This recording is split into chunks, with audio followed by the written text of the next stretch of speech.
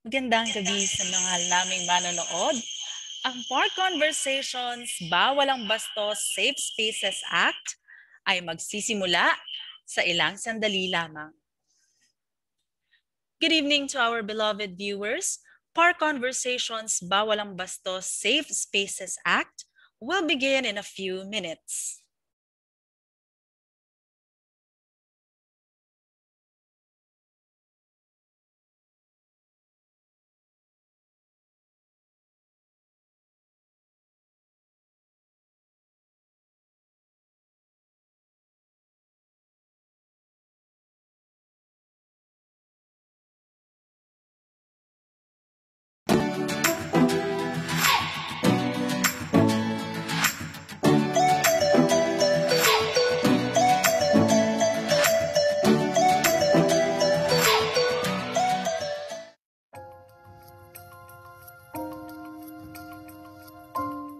Moment is starting the Stop and Salute flag ceremony every first Monday of the month. Nakatapos ako ng pag-aaral kahit maaga ako nag-asawa. Tinaguyod ko mag-isa ang aking mga anak. Ay, ang pagpatapos ng mga anak. At pagiging isang cancer survivor ko for almost 15 years. Ay nakapagpatapos ng 4 na anak yung trabaho ko dahil ito ang binubuhay sa pamilya ko. Patuloy ang pag-aaral ng aking mga anak hanggang sa kolehiyo. Naibibigay ko po lahat ng pangangailangan ng aking anak at ng aking pamilya. Binubuhay ko na po ang isa-isang anak. Siyempre, yung pagkakaroon ko ng Maki. 9-year-old girl. Ay ang pagkakaroon ko ng 3 malulusog at matatalinong anak na nakapagtapos lahat sila at may magagandang trabaho. Makatapos ng pag-aaral kasi laki kami sa hirap. Baka hindi nga alam, laki kami sa hirap talaga. So kung 10 kami, ako lang talaga nakatapos sa akin. Making my parents proud. Siguro hindi na siya sa pagiging babae. Siguro sa pagiging Muslima, which is I'm a Muslim woman.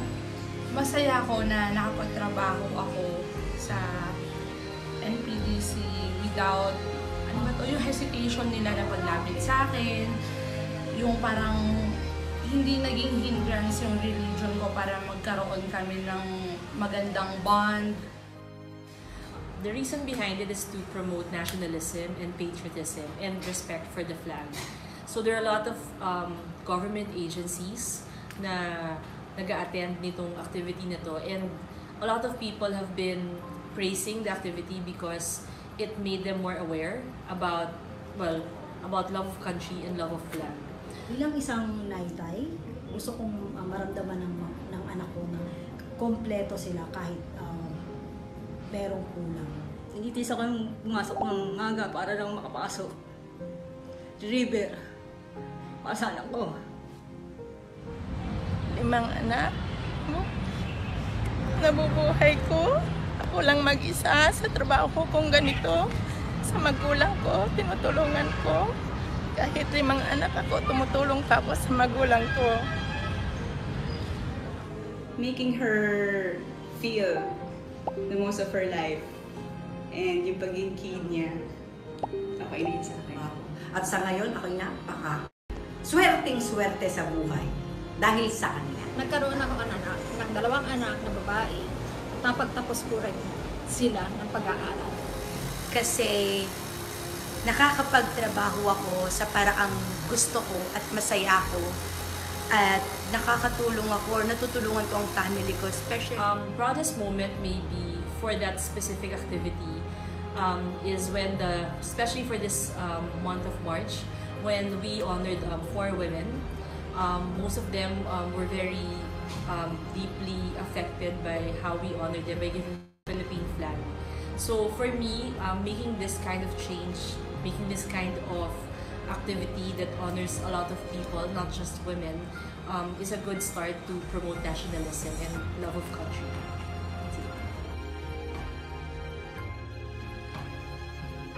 The National Parks Development Committee, with all the Wanas ng Liwasan, will always be your ally in pushing for women empowerment and gender equality. So join us this month of March and witness some of our great activities for One and Wanas as you visit Luneta. Ikaw at ako, Wana ng Liwasan. Ako, ay iwanan natin.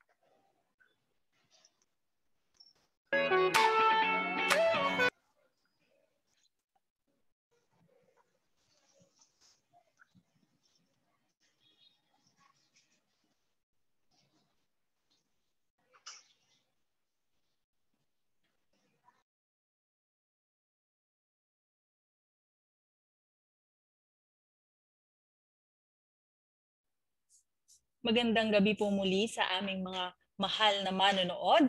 Ang Park Conversations Bawal ang Bastos Safe Spaces Act ay magsisimula sa ilang sandali lamang. Good evening to our beloved viewers. Park Conversations Bawal ang Bastos Safe Spaces Act will begin in a few minutes.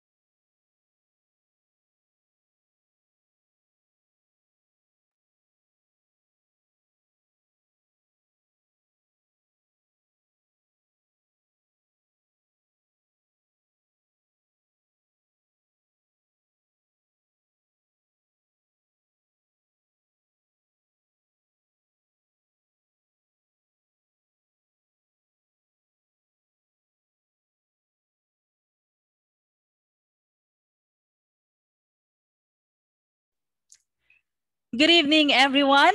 Magandang gabi po. Welcome to Park Conversations Bawal ang Bastos Safe Spaces Act or Republic Act 11313, brought to you by the National Parks Development Committee and the Department of Tourism. Before we begin our talk, we would like to share a few reminders for all our viewers. This Park Conversations webisode is streaming live on our Facebook page, npdc.ph, and will be available on demand after the live discussion. We encourage everyone to share tonight's webinar with your friends on social media and use the hashtags #ParkConversations, #WomenMakeChange, and #National Women's Month. We'd also love to hear from you during the live discussion. Gusto naming marinig ang inyong comments at makita ang inyong mga reactions. At kung kayo ay may mga tanong para sa ating speaker, maaari ninyo itong iparating sa amin sa pamamagitan ng Q&A button na matatagpuan sa ibabang bahagi ng inyong screen. Para naman sa ating mga viewers sa Facebook, maaari ninyong i-comment ang inyong mga katanungan sa live video na ito. Sisikapin naming masagot ang lahat ng inyong mga katanungan sa nakatakdang oras para sa webinar.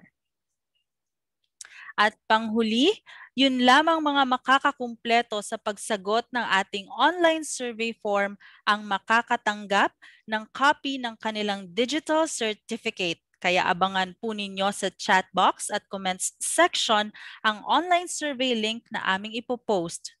Please review your entry details, lalo na po ang inyong pangalan before hitting submit button dahil ito po ang aming ilalagay sa inyong digital certificate. And that's it for the reminders. Muli, welcome to the 17th webisode of Park Conversations entitled Bawal ang Bastos, Safe Spaces Act or ang RA 11313.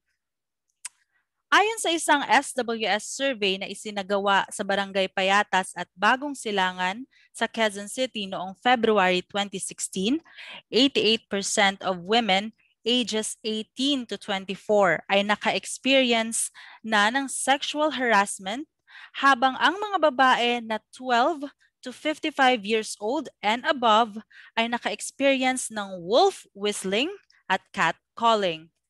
34% naman ng mga babae ang nakaranas ng sinasabing worst forms of sexual harassment, katulad ng flashing, public masturbation, at groping.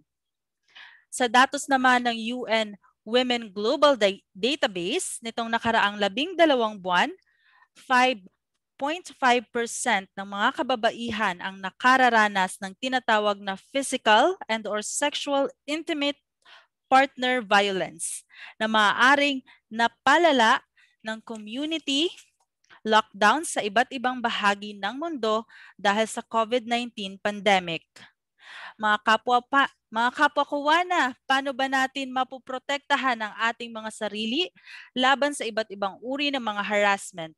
At ano-ano kaya ang maaaring maging karampatang parusa para sa mga offenders? Together, let us explore the answer to these important questions and concerns as we are joined in tonight's Park Conversations by Attorney Mercedes K. Alvarez. Attorney Mercedes K. Alvarez is a lawyer and former 3-term congresswoman of the 6th District of Negros Occidental. During her last term, she was elected Deputy Speaker, a first for her province and also the youngest in the 17th Congress. Attorney Alvarez studied law at the University of St. LaSalle. She also holds a master's degree in rural development from the Central Philippines State University and was conferred with a doctorate degree in humanities honoris causa by the same university. Additionally, she finished her master's degree in National Security Administration on a full scholarship, winning the bronze medal for best thesis. Attorney Alvarez is a commissioned reserve officer of the Philippine Army with the rank of Lieutenant Colonel and currently serves as Chief of Staff to Congressman Genaro Alvarez Jr. of the 6th District of Negros Occidental. Ladies and gentlemen, without further ado, let's welcome our esteemed resource speaker to Park Conversations, a military wife and mom to the adorable twins Francis and Asher, Attorney Mercedes K. Alvarez. Attorney, maayong gabi. Maayong gabi sa inyong tanan, especially to my fellow Ilonggos here in the Visayas and all over the country. Of course, good evening to everyone from the Chicks area, or this is the popular name for our district here in the 6th District of Negros Occidental. Chicks stands for our 6 LGUs, specifically Candoni, Hinubaan, Ilog, Kawayan, Kabankalan, and Sipalay. So thank you very much to the National Parks Development Committee, especially to our Executive Director, Ma'am Cecil Romero, for inviting me to be your resource speaker tonight.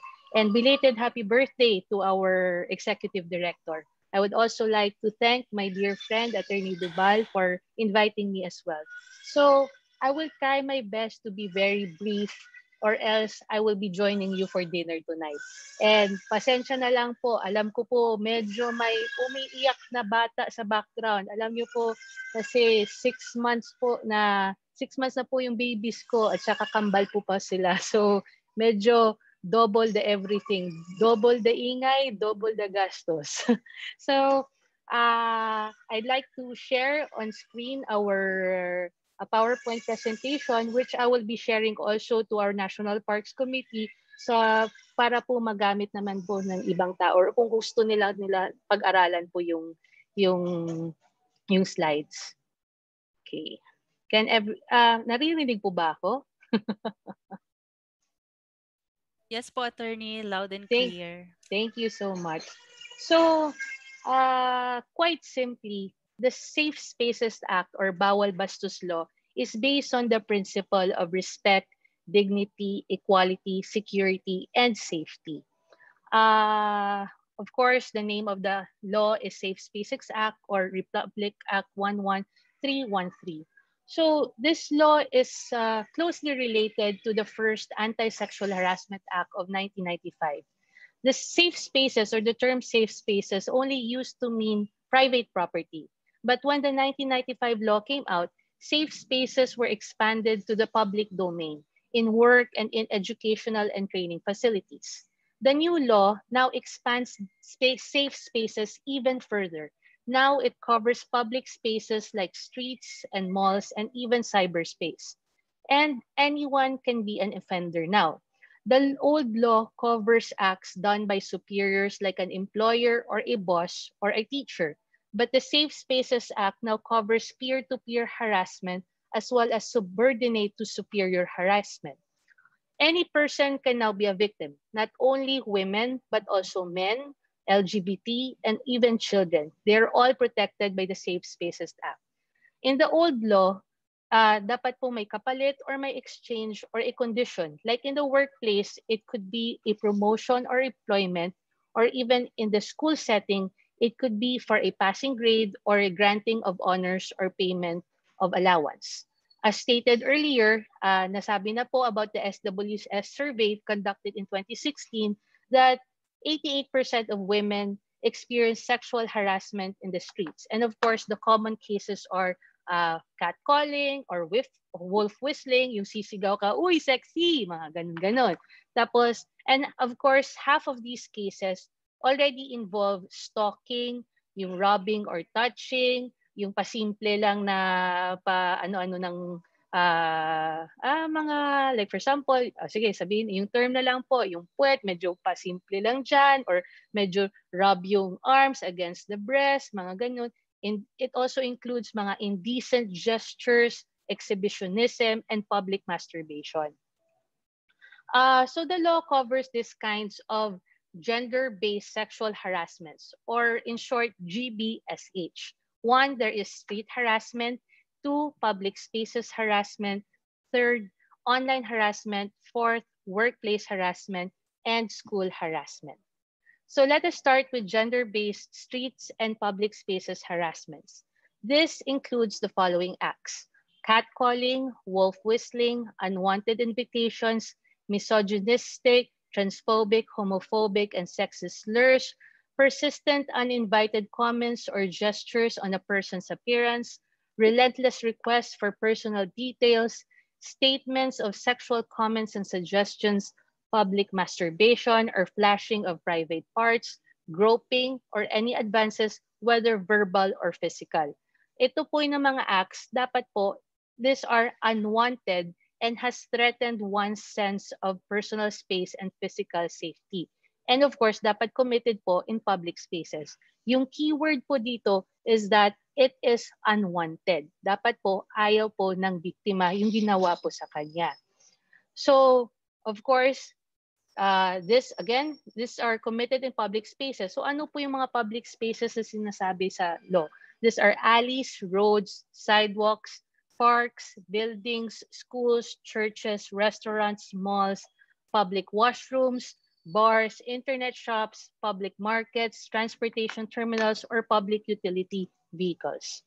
But there are also places that are in a special category, and these are privately owned properties that are open to the public, such as restaurants and cafes, bars and clubs, resorts and water parks, hotels and casinos, cinemas, malls, buildings, and other privately owned places open to the public. The owners of these spaces are required to do the following. They should adopt a zero tolerance policy against GBSH. Second, they should provide assistance to victims by coordinating with the local police authorities immediately after a GBSH is reported. Third, they should make CCTV footage available when ordered by the court. And fourth, they should provide a safe, gender-sensitive environment to encourage victims to report GBSH at the first instance. Ehemplo lang po, like for example, kung nasa bar, may babae po na na-harass, it would be best that the person in the establishment who she can report the act, dapat po siguro ay babae ang yung pagreportan niya, since the victim may most likely be more comfortable to a fellow woman. So in other words, we should make the environment conducive to openness and safety. Fifth duty of these owners are to install in their business establishments clearly visible warning signs against GBSH, including the anti-sexual harassment hotline number in bold letters. And six, these owners shall designate at least one anti-sexual harassment officer to receive gender-based sexual harassment complaints. Usually po, yung security guard na lang po yung ina-assign as a anti-sexual harassment officer, and this does not require additional personnel. Any existing employee can be designated as an anti-sexual harassment officer. Also, talking about security guards may also be deputized to apprehend perpetrators caught in flagrante delicto or caught in the act, and are immediately required to coordinate with the local authorities. GBSH can also be committed in PUVs or public utility vehicles. So kung meron po nangyari na GBSH in PUVs, the LTO may cancel the license of these perpetrators, and the LTFRB may also suspend or revoke the franchise of transportation operators. Of course, this covers transport services such as Angkas or Grab. GBSH can also be committed by minors. So what will happen is that if committed by minors, the DSWD shall take necessary disciplinary measures as provided for Republic Act 9344 or the Juvenile Justice and Welfare Act of 2006. The law lists the duties of several government agencies. Of course, first are the local government units or the LGUs. The LGUs are mandated to pass an ordinance which will localize the applicability of the law, disseminate or post in conspicuous places a copy of the law and the corresponding ordinance, provide measures to prevent GBSH through information campaigns and anti-sexual harassment seminars. They also should discourage the public to commit GBSH and impose fines. Also, they should create an anti-sexual harassment hotline. and coordinate with the DILG on the implementation of the law, and to set up an anti-sexual harassment desk in all barangay and municipal or city halls. LGUs are also mandated to set up CCTVs in major roads, alleys, and sidewalks in order to aid in the filing of cases and gathering of evidences. The IRR also of, the IRR is also provides that LGU should conduct safety audits on their duties every 3 years to assess the efficiency and effectivity of the implementation of the law. This, of course, should be multi-sectoral and participatory, with consultations undertaken with schools, with the police, and the civil society organizations. Next, of course, the DILG is mandated to inspect LGUs if they have posted a copy of the said law and the ordinance, and also to conduct surveys and studies on the best practices of LGUs in implementing the law. The DILG should also provide capacity building and training activities to build the capability of local government officials to implement the law in coordination with the PCW, the Local Government Academy, and the Development Academy of the Philippines. The DILG should also coordinate with the DSWD, the DOH, and the Philippine Council for Women, if necessary, for provision on proper psychological counseling support services for victims. So the main implementers of the law are the PCW, the DILG, and the DICT. They are responsible for overseeing the implementation of the law and formulation of policies that will ensure its strict implementation. Anti-sexual harassment officers. So the MMDA or the PNP for other provinces, and the Women and Children's Protection Desk have the authority to apprehend the perpetrators and enforce the law. They must also deputize its enforcers to be anti-sexual harassment enforcers, or what we call the ASHEs. These ASHEs can receive complaints on the street and immediately apprehend a perpetrator if caught in flagrante delicto. Of course, this quick apprehension elevates the acts mentioned, such as stalking, catcalling, or wolf whistling. It elevates these acts mentioned to be in the level of smoking or throwing away garbage anywhere. Diba? Lately, kung mahuli ka lang po na nag-smoke like on the streets, huhulihin ka agad. There is no need to file a complaint. There's no need to go first to the police station. Immediately, huhulihin ka. So, itong Safe Spaces Act, it elevates those acts into the level of anti-smoking or throwing away garbage. To continue, these ASHEs are to keep a ledger of perpetrators for the purpose of determining if a perpetrator is a first-time, a second-time, or a third-time offender. Also, the IRR, or the Implementing Rules and Regulations of the Safe Spaces Act, provides citizen's arrest. So a citizen's arrest is when any private person may arrest without need of a warrant under the following circumstances. 1, when in his presence, the person to be arrested has committed, is actually committing, or is attempting to commit GBSH, and when GBSH has in fact just been committed. And of course, the second circumstance is that that private person has personal knowledge of the facts indicating that the person to be arrested has committed it. So what are the penalties for GBSH in streets and public spaces? There are 3 degrees of the offenses. First degree offenses, kung babasahin po natin, makikita naman po sa screen kung ano po yung mga acts na ito. These are usually just words or just verbal acts like cursing, wolf whistling, unwanted invitations, sexist slurs. Makikita lang po natin sa screen natin. I really don't need to read everything kasi may time limit po tayo.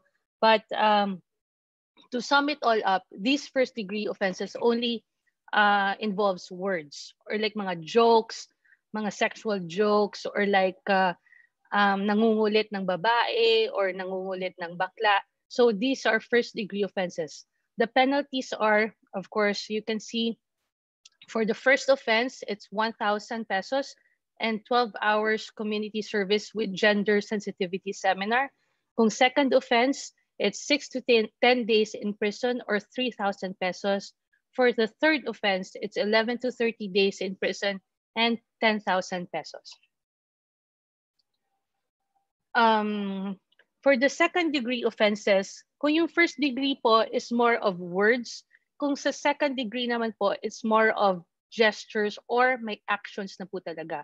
So examples of this are making offensive body gestures at someone, exposing private parts for the sexual gratification of the perpetrator with the effect of demeaning, harassing, threatening, or intimidating the victim, flashing of private parts, public masturbation, groping, and similar lewd sexual actions. So the first offense, the penalty is a fine of 10,000 pesos and 12-hour community service with gender sensitivity seminar. And for the second offense, it's 11 to 30 days in prison or 15,000 pesos. For the third offense, it's 1 month and 1 day to 6 months in prison and 20,000 pesos. For the third offenses, this includes stalking or may kasama na pong hawak or may touching. So again, recap lang po. First degree is words or verbal. Second degree is may actions na po na nangyayari. And for the third degree offenses, aside from stalking, yung mga sexual advances or gestures and statements mentioned previously, may kasama na pong touching, pinching, or brushing against the body of the offended person, or any form of touching, pinching, or brushing against the genitalia, face, arms, anus, groin, breast, inner thighs, or any part of the victim's body. So the penalties are, obviously po, mas mataas po yung penalties. Kung first offense, 11 to 30 days in prison or 30,000 pesos with gender sensitivity seminar. Second offense is 1 month and 1 day to 6 months in prison or 50,000 pesos. And on the third offense is 4 months and 1 day to 6 months in prison or 100,000 pesos. So, natapos na po yung sa streets and sa public spaces. Nandito naman po tayo sa online harassment. Online harassments, these are acts that use basically information and communications technology in terrorizing and intimidating victims through physical, psychological, and emotional threats, unwanted, sexual, misogynistic, transphobic, homophobic, and sexist remarks and comments online, whether publicly or through direct and private messages. Third is invasion of the victim's privacy through cyberstalking and incessant messaging. Fourth, uploading and sharing without the consent of the victim any form of media that contains photos, voice, or video with sexual content. Also, any unauthorized recording and sharing of any of the victim's photos, videos, or any information online. Next, also impersonating identities of victims online or posting lies about victims to harm their reputation or filing false abuse reports to online platforms to silence victims. Mga example po nito, usually makikita po natin yung mga comments online sa mga comment section, ibang tao like ipaparape kita or ang laki ng boobs mo, or yung nagsishare po tayo ng mga sexy videos or intimate photos kahit po privately through messenger or through inbox lang, pwede na po tayo maging guilty of online harassment. So, primarily responsible for the implementation of Philippine laws on cybercrime is the PNP Anti-Cybercrime Group or PNP-ACG, which shall receive complaints and develop an online mechanism for reporting real-time gender-based online sexual harassment acts. And of course, they are mandated to apprehend perpetrators. Also involved is the DICT's Cybercrime Investigation and Coordinating Center, which are mandated to coordinate with the PNP ACG in order to prepare appropriate and effective measures to monitor and penalize gender-based online sexual harassment. And of course, the DOJ is mandated to develop protocols and standards of gathering evidence and case buildup according to the implementing rules and regulations. How to file a case? So the DOJ, PNP, and NBI is in charge of the procedure and protocol for receiving complaints and address violations. A victim may approach the PNP and the NBI or the NBI, and these agencies will assist the victim in the case buildup. What is the penalty for online GBSH? It is higher. Makikita po natin na mas mataas po yung penalty because there is a degree of continuing shame on the part of the victim, especially if a photo or a video was uploaded or shared. Photos or videos or any information that is uploaded in the internet stays in cyberspace and can be easily shared. So the repercussions po are more permanent for the victim. So the penalty is prisión correccional in its medium period or a fine of not less than 100,000 to 500,000 pesos or both. If a juridical person commits online GBSH, its license or franchise shall be automatically deemed revoked and the persons liable shall be the officers. If it involves the broadcast media, also liable is the editor or reporter in the case of print media and the station manager, editor, and broadcaster. If the perpetrator is a foreigner, he shall be subjected to deportation proceedings and, of course, after serving sentence and payment of fines. So we also have now what we call qualified GBSH or gender-based streets, public spaces, and online harassment, sexual harassment. When you say qualified, the penalties are heavier. So the penalty next higher will be applied if GBSH takes place in a common carrier or a public utility vehicle. It is because the driver is in control of the vehicle, and if the victim is a passenger, she or he is within an enclosed area which is controlled by the driver. 2, if the offended party is a minor, a senior citizen, or a person with disability, or a breastfeeding mother nursing her child. So, for example po, I myself is a breastfeeding mother. I have friends who are breastfeeding mothers as well na may nakapag-experience po na there's one time a friend of mine was breastfeeding her child in public. Of course, naka-cover nga po minsan, meron pa siyang shawl, pero bigla na lang may dumaan sa harap niya, humirit sa kanya, oh, pwede ba ako yung next? So, yun pa lang, gender-based sexual harassment na po yun. 3rd, if the offended party is diagnosed with a mental problem. 4th, if the perpetrator is a member of the uniformed services such as the police and the armed forces of the Philippines, and the act was perpetrated while the perpetrator was in uniform. Of course, sa mga ganitong cases po, especially kung naka-uniform po, either the PNP or the AFP or the military, it has a more chilling effect on the victim because of the uniform. And 5th, if the act takes place in the premises of a government agency offering frontline services to the public and the perpetrator is a government employee.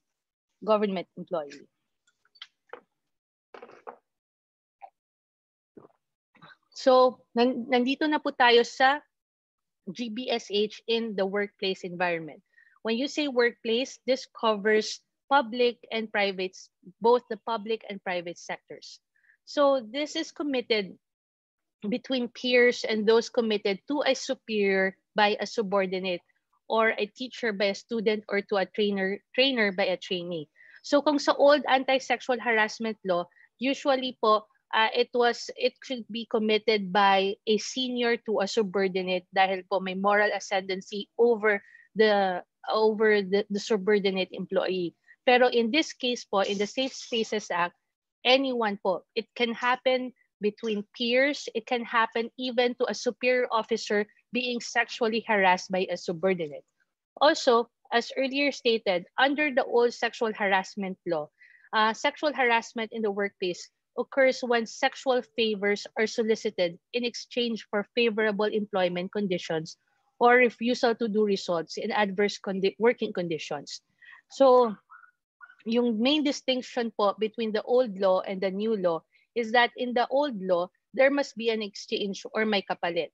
But in the new law, sexual harassment occurs when the perpetrator gives unwanted, unwelcome, and uninvited sexual remarks or actions against any person that those remarks or actions threatens the victim's sense of personal safety, space, and safety. So the moment po that your personal safety or space is threatened by a colleague or a supervisor or a subordinate, then you can already have grounds to file a case. This can be done verbally, physically, or through the use of technology. Yung importante lang po talaga that act has a detrimental effect on the conditions of an individual's employment. In the IRR, ano po yung sinasabi na workplaces? The IRR of the law states that this should include all sites, locations, spaces where work is being undertaken by an employee within or outside the premises of the usual place of business of the employer. So, what are the duties of the employers? Of course, this is very similar to the old sexual harassment law, but let's review na lang po. In order to prevent, deter, or punish the performance of such acts, employers must, like the LGUs, must post a copy of the law. They should provide measures to prevent GBSH in the workplace, such as conducting anti-sexual harassment seminars. They should create a committee on decorum and investigation, or CODI, which we will be discussing later. They should also provide and disseminate a code of conduct or workplace policy. Also, may mga duties din po yung mga employees and co-workers po natin. They shall refrain from committing, obviously, they should refrain from committing acts of GBSH. They should discourage the conduct of GBSH in the workplace. They should provide emotional or social support to fellow employees who are victims. And fourth, they should report acts of GBSH witnessed in the workplace. Reports can be anonymous, and this can constitute sufficient notice to the employer, who shall thereafter verify and refer the matter to the CODI. So what are the liabilities of employers? Aside from the solidarity liability under the old law, and in addition to the liabilities for committing acts of GBSH, employers may also be held responsible for non-implementation of their duties. They can be penalized with a fine of 5,000 to 10,000 pesos. And also not taking action on reported acts of GBSH committed in the workplace. Also, the DOLE for the private sector and the Civil Service Commission for the public sector must do a routine inspection every year to ensure compliance of the law. In the public sector, a government employee may file an administrative complaint with the CSC in case of non-compliance of the duties of their employers or heads. The IRR also states that this law, the Safe Spaces Act, also covers support for workers in the informal economy. So what is the informal economy? Of course, this consists of independent, self-employed, small-scale producers and distributors of goods and services. The DOLE must develop guidelines for employers, employees covered by the Kasambahay law in the informal economy, and those employed in establishments where there are only 10 or few employees. Next, patapos na po tayo, nasa last part na po tayo. GBSH in schools or education and training institutions. This covers all public and private schools. And of course, the law mandates the school heads that they should designate an officer in charge to receive complaints regarding violations of the law. School heads should also ensure that the victims are provided with a gender-sensitive environment that is both respectful to the victim's needs and conducive to truth-telling. In cases wherein the victim doesn't want to file or doesn't request that the school take any action, the school should still promptly investigate to determine the veracity of such information or knowledge and take appropriate steps to resolve the situation. The school must also take immediate action to eliminate the same acts, prevent its recurrence, and address their effects. If there is evidence, in other words, if there is evidence that or if it looks like that there is a harassment going on, it is incumbent upon the school to investigate. If the perpetrator is found to be guilty, the school has the right to strip the latter of his or her diploma or issue an expulsion order. The same as employers, school heads shall have the following duties. Of course, to post a copy of the law, to provide measures to prevent GBSH, like information campaigns. The school heads should also create a CODI, and of course, they should provide and disseminate a code of conduct or a school policy against GBSH. In addition to the liability for committing acts of GBSH, principals, school heads, or any person who has authority, influence, or moral ascendancy over another may also be held responsible for non-implementation of their duties, as well as failure to act on reported acts of GBSH in schools. And of course, what are the liability of students? Minor students who are found to have committed acts of gender-based sexual harassment shall only be held liable for administrative sanctions by the school as stated in the school handbook. Of course, the DepEd, the CHED, and the TESTA shall conduct regular spontaneous inspections to ensure compliance of school heads with the obligations under the law. Common provisions in GBSH in the workplace and schools. Employers and school heads, of course, as stated earlier, they should develop a code of conduct. This is in consultation with workers or the student council. This code of conduct shall define GBSH, its coverage, forms, classifications, the appropriate penalties, when and where committed, and by whom. It shall specify the procedures in filing of cases, investigation, and resolution and appeal. It shall specify the functions, responsibilities, composition, and qualifications of the members of the CODI or the Committee on Decorum and Investigation, including, of course, the penalties in case of non-performance or inadequate performance of functions. So, excuse me.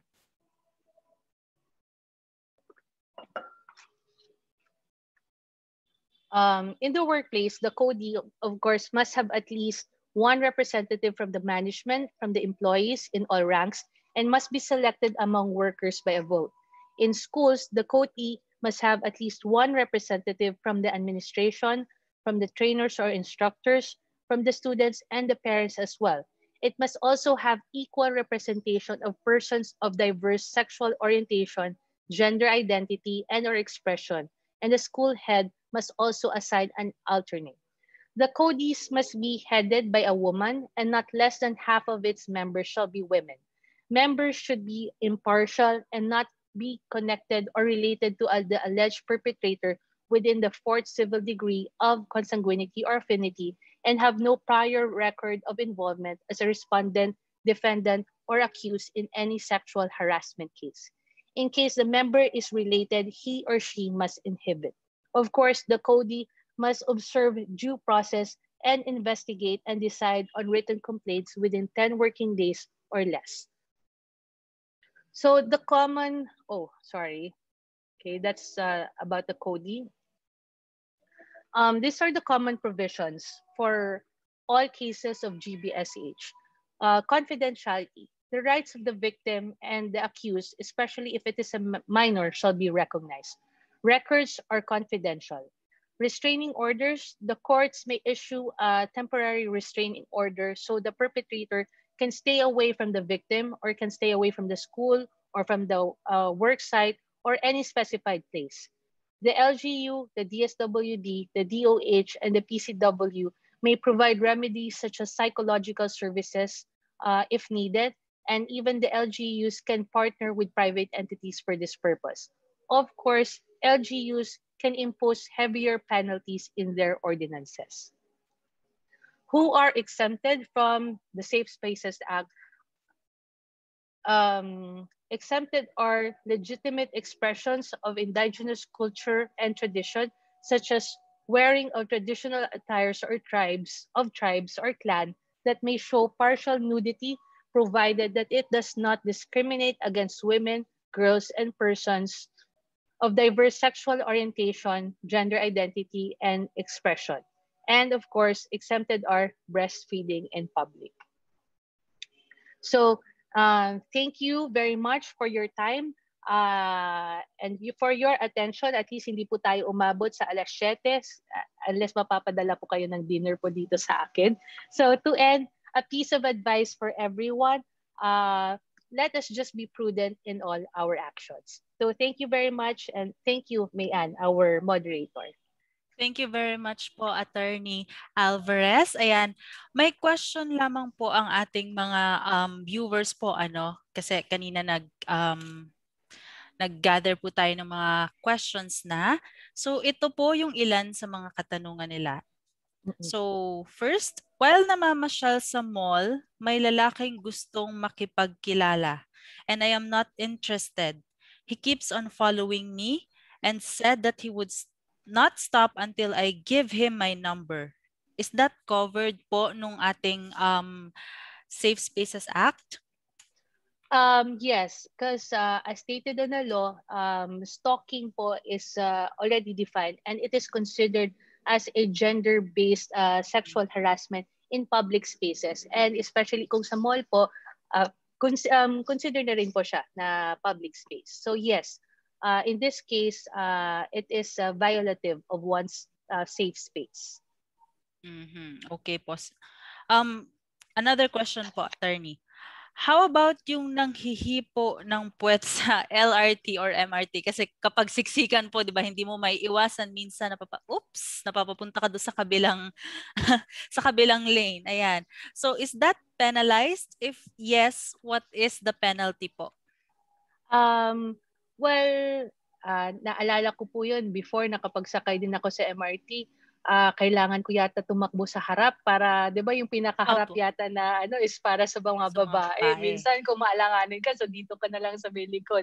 So yes, in those cases na nahihipuan po yung babae in a public utility vehicle, liable po sila because naka-state po sa Safe Spaces Act po natin that groping is considered, groping meaning nahipuan ka, is considered as a gender-based streets and public spaces sexual harassment. So, yung penalty po, if in the first offense, it is punished by imprisonment of 11 to 30 days or a fine of 30,000 pesos. And kung second offense na rin po, mas higher po imprisonment, which is 1 month to 6 months, and or a fine of 50,000 pesos. And kung mahilig ka talaga maghipo ng babae, so third offense or more, so it's tawag dito, it's an arresto mayor na in its maximum period the imprisonment and a fine of 100,000 pesos.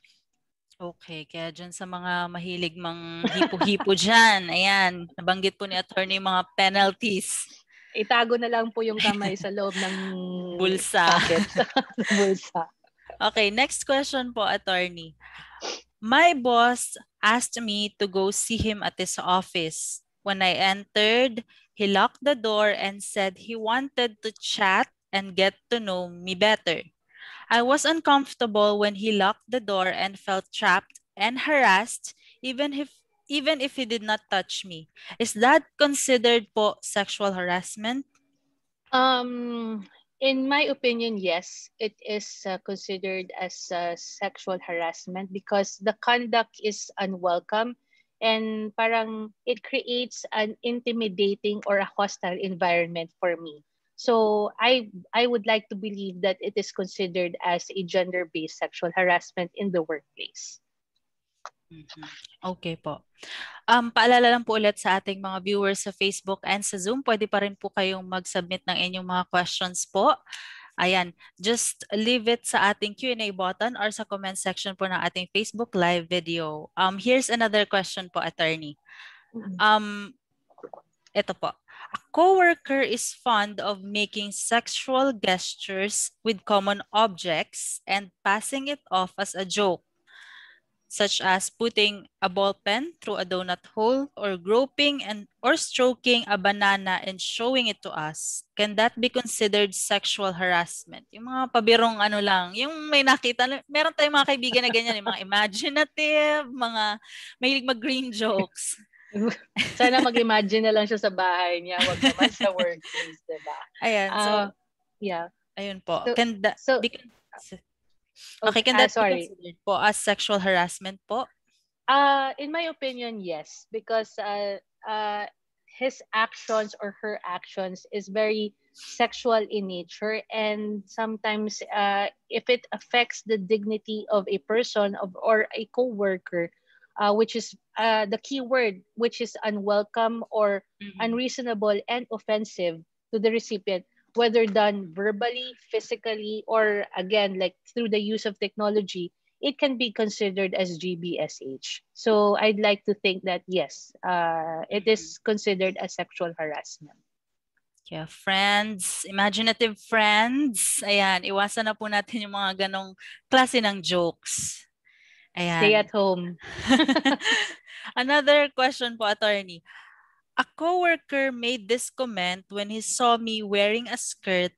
Ang sexy mo naman. Di ulit ako makakatulog nito mamaya.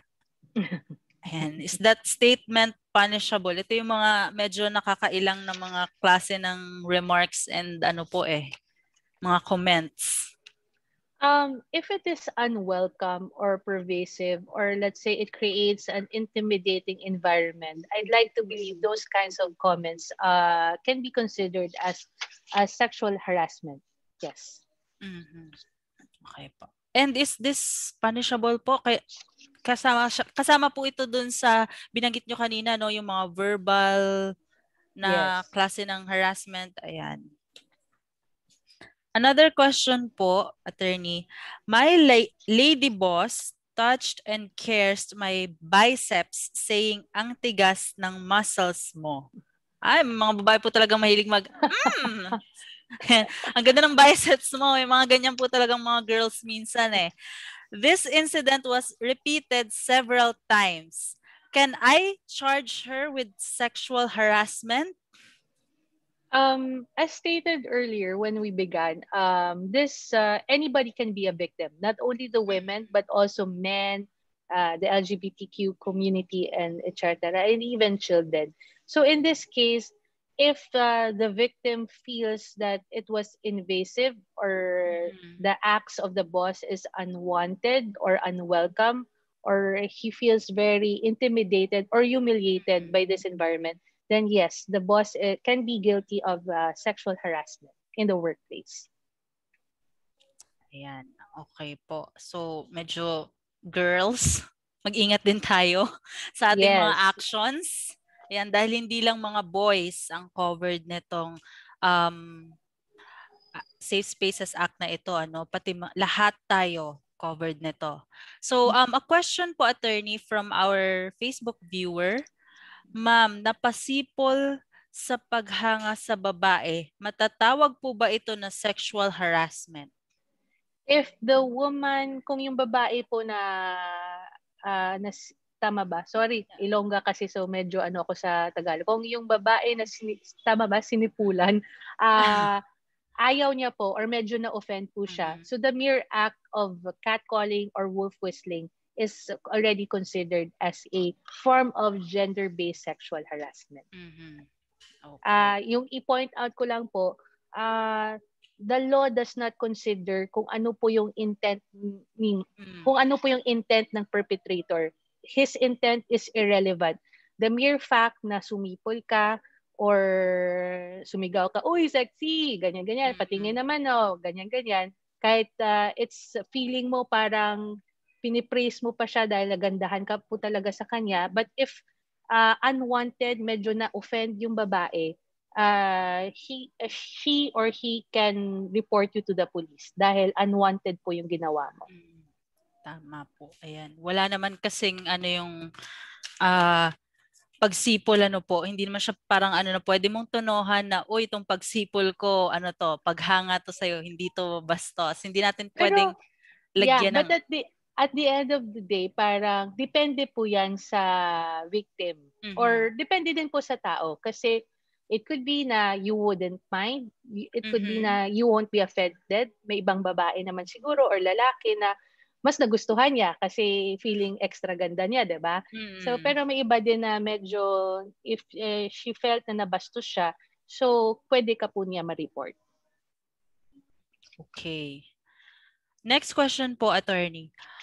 Kung magtatanong ang office mate ko na lalaki about my sex life, pwede ba siyang makasuhan dahil po dun sa pagtatanong niyang yun? Well, I think it depends. Baka close naman po kayo. But of course, if you feel na it's very invasive or unwarranted or unwelcoming na bigla ka na lang tinanong about your sex life, then I believe, yes, he can be complained of against GBSH. Okay po. Wow, gusto ko tong question niya. Ako po ay nagtatrabaho sa Luneta bilang park attendant. Kapag ang park goer po ay nakita o narinig kong binabastos, ano ang pwede kong gawin maliban sa sitahin ang nambabastos? Well, first, na-discuss po earlier, actually wala po siya sa safe spaces law itself, but it is in the implementing rules and regulations na a private citizen can do a citizen's arrest. So the park attendant, kung nakita niya po na-witness niya po yung pagbabastos, pwede niya po maaresto yung tao. But let's say intimidated ka din po or ayaw mo din na ikaw talaga mag-aresto, so the most prudent thing to do is to report it to the ASHE or the Anti-Sexual Harassment Enforcer, usually po mga police or mga security guards yung dinideputize, and then yun lang po, i-report po either in Metro Manila to the MMDA, kung wala po yung MMDA enforcers, to the police po, especially the Women's and Children's Protection Desk. Okay. Ayan. Next po na question, attorney. Kung may coworker ako na nagpadala ng malaswang meme sa Viber or Messenger, pwede po ba siyang kasuhan? Yes, kasi na-define na rin po sa Safe Spaces Act na GBSH in the workplace can be done not only verbally or physically, but it can also be done through technology, through instant messaging or anything. Anything that is sexual in nature and is offensive or unwelcome can be considered as GBSH. Okay po. Ito po, medyo current lang ito, no? The woman who was recently made famous by her live selling on Facebook, I noticed a lot of male viewers commenting on the size of her breasts. Is that sexual harassment already po? Kasi di ba, meron minsan yung nagla-live selling, pero yung nila-live sell nila, halimbawa damit, ganyan, pero parang iba naman yung nakikita ng mga viewers din kasi. So, is that already form of sexual harassment, yung mga nagko-comment doon na kung ano-ano na lang po ang kino-comment, hindi na tungkol dun sa paninda? Well, like I said, it depends on the woman who was doing the live selling. But kung let's say kung magreklamo siya or offended siya dahil may nag-comment dahil ganun nga, malaki yung boobs niya or stuff like that, yes, it can be a form of GBSH because it is a unwanted sexist remarks and comments online. Yung mga comments po online is a form of sexual harassment as well, which is defined and penalized under the law.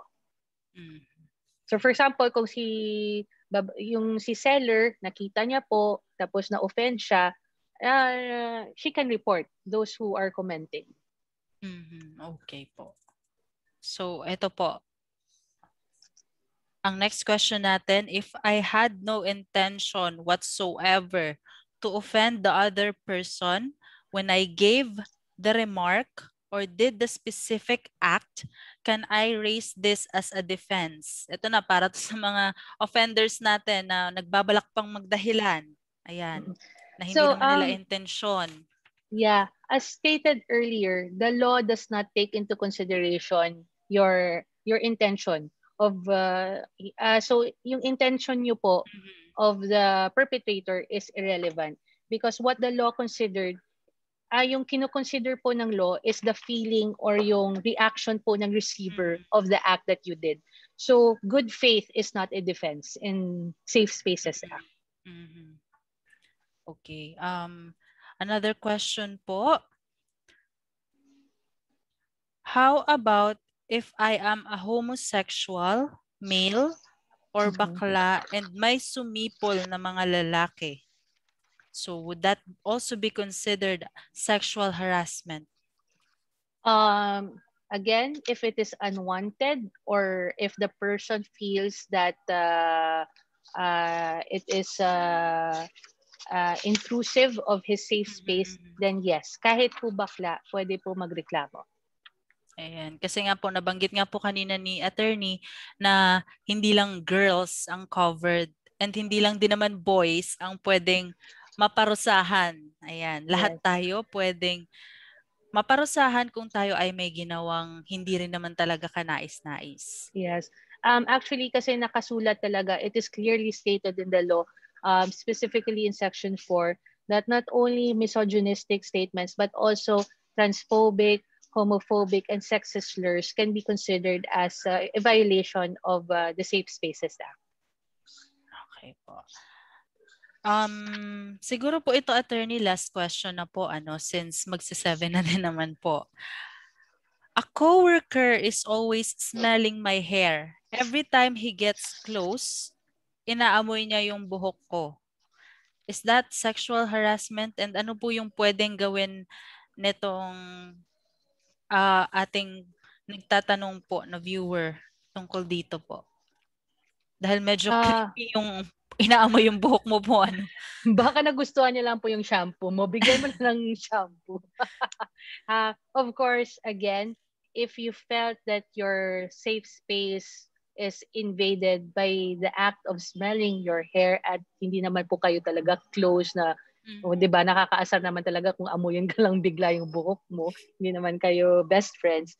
So yes, this sort of conduct committed in the workplace, which is again, if it is unwelcome and pervasive, and if it creates an intimidating atmosphere for you, then it is considered as a gender-based sexual harassment in the workplace.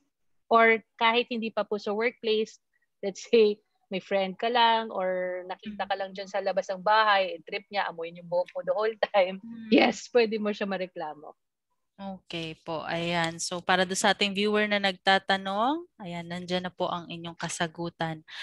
Daghang salamat po, Attorney Alvarez, for joining us. And any final message po or final words para sa ating mga viewers for tonight? So salamat, Gid. Salamat din po sa inyo for your time and for your attention. Of course, as earlier stated, let us just continue to be prudent in all our actions, and of course, let us practice the virtue of empathy.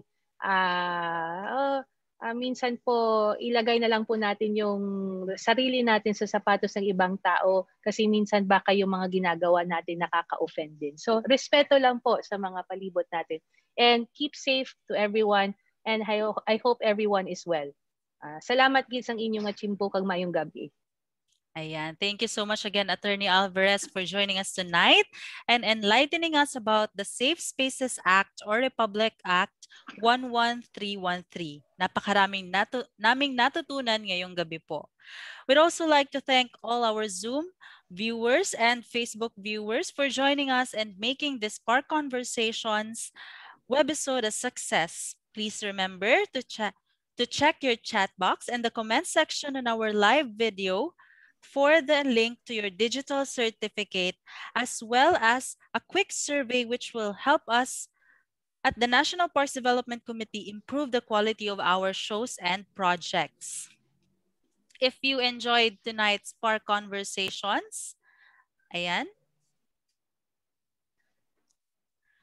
do follow us on our social media accounts to stay updated with the other fun events we have lined up for this month. For Facebook and Instagram, it's npdc.ph, and for Twitter, it's npdc_ph. Again, thank you everyone, and see you at our next Park Conversations.